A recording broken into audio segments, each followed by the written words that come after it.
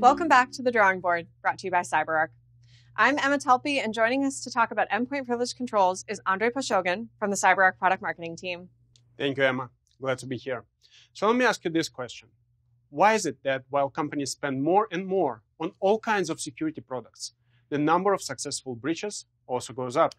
Well, clearly, something's got to be missing from the equation. You're spot on. And what's missing are the controls for managing privilege at the endpoint.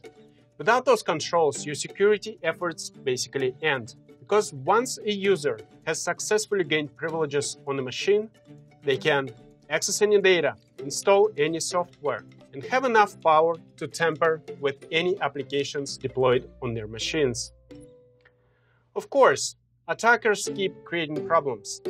But at this point, even a legitimate unsuspecting user could accidentally cause an issue. Or they could be misled into performing a malicious action by an attacker without even realizing this. And that includes tampering with existing endpoint security. Yep. Basically, one moment you have all of your shields up, and the next, no shields at all.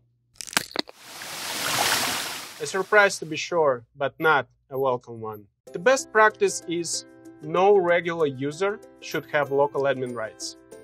The potential risks are just too great. But in reality, quite a few organizations still allow this. But why? Don't they believe in least privilege or giving users only the minimum levels of access to do their jobs? They do. But it's not easy being InfoSec. The road to least privilege requires balance. Yes, you need to remove local admin rights, but you also must ensure that businesses remain nimble. So some organizations choose convenience, keeping local admin rights in place. Easier, but full of risk. And frankly, security professionals sometimes dread these projects because they know end users are worried about any changes that could be barriers to productivity and can be very vocal about it. But what if I told you that you can remove local admin rights while improving the user experience? Emma and I are going to highlight 5 steps to achieve this balance. Number 1, remove local admin rights. This is the single most effective best practice for the endpoint security. Experts recommend tackling it before taking on any other security project. I know. We just said this was hard to do, but not if you rely on the right tools.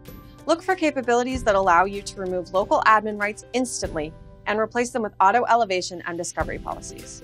That way, you'll gain immediate security benefits, but users won't feel like they're impacted in any way. And that takes us to number 2, enforce least privilege. You need the ability to set policies for granting or denying permissions on an application level. Look for application control tool that allows you to create conditional and comprehensive policies for every user group, from HR to DevOps.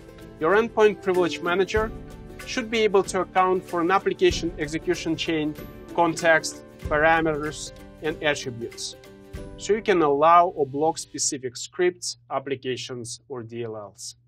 This is where you make the decisions about the least privilege, which applications are needed, and which you should block completely or partially. Now let's talk about number 3, defend credentials. Simply put, credential theft enables attackers to move laterally and is a major part of every breach. So you'll need the ability to defend credentials and credential stores. This can help you disarm such high-impact attack methods as golden ticket, golden SAML, and more.